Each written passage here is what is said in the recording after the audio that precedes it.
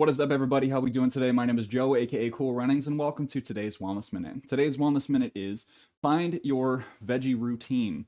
So, if you are like myself, you may have grown up being kind of picky. You may not have always been exposed to a lot of different vegetables, a lot of different flavors.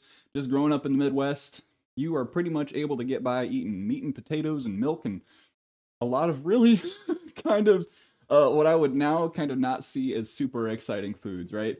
Um, Getting into the habit of consuming vegetables, leafy greens, brassicas, things of that nature is really, really important to long-term health and wellness. Now, you can take a multivitamin. Multivitamins do definitely help with getting the right micronutrients.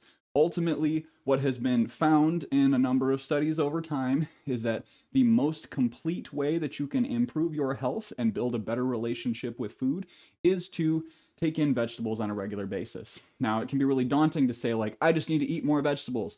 Then you worry about buying a bunch, and then they sit in the back of the fridge, and then you open up your fridge one day, and it smells like week-old spinach, and you're just like, ew, this is gross, and then you don't buy it again because you're afraid of food going bad. Don't think that you have to try every single vegetable all the time.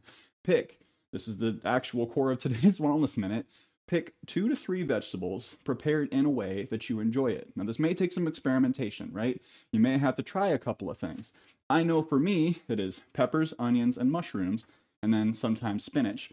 But peppers, onions, and mushrooms sauteed is the way that I like to enjoy vegetables.